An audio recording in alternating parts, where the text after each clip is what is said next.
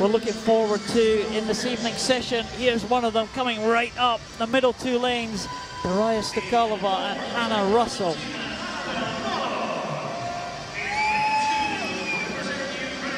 Well, in Maryna STABROVSKA in lane number 2 for Ukraine. We saw Anabel MORO in 1. Naomi SCHNITTGER from Germany in 3.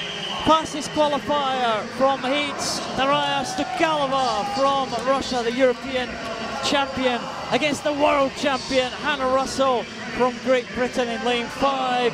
DELGADO NADAL in 6 for Spain. Yaryna MATLO in 7 from Ukraine. And Ana Luz PELLITERO from Argentina completing the lineup in lane number 8. Well, Savchenko holds the world record set in the London Paralympic Games, but STUKALOVA in 4 and Russell in 5. We'll have designs on that, I'm sure, and a great start there for Hannah Russell in lane number 4. She was away well. Hannah Russell has really been working on her start and getting stronger in the gym, and we saw that then from her reaction time off the block. And we can definitely see that the race is going to come from the middle 2 lanes. But Darya STUKALOVA actually looks like she's getting ahead. And she is. She's half a body length up. She's got a lot flatter stroke than Hannah. And it's very, very tight, but STUKALOVA's going to take this one. It's 27.00. It's just outside the world record mark, but the gold goes to Russia, 27.00.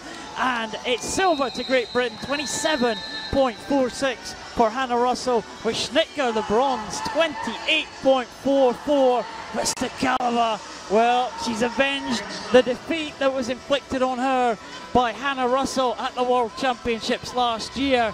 STUKALOVA was dominant in that. Hannah Russell, the best start, what a lead Hannah Russell had, but as soon as the swimmers got into their stroke, it was all about STUKALOVA in the white hat of Russia. Fantastic stuff for the Russian swimmer. Absolutely, but Hannah Russell can take a great deal of confidence from that start, because she used to find herself getting left on the block. And although she had about the same disadvantage by the end of the race as she had at the start of the race in an advantage, I think she can go away and work on that in training, and will